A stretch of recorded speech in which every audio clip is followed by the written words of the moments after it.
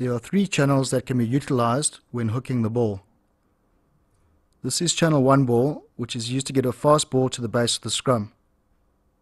This is generally utilized when the 8th man would like to pick and go or your scrum is under immense pressure. This is channel 2 ball, which is the standard ball used by most scrums. Channel 2 ball offers more protection for the scrum off at the base of the scrum. Channel 3 ball is the most difficult to strike, but offers the maximum protection for the scrum off at the base of the scrum.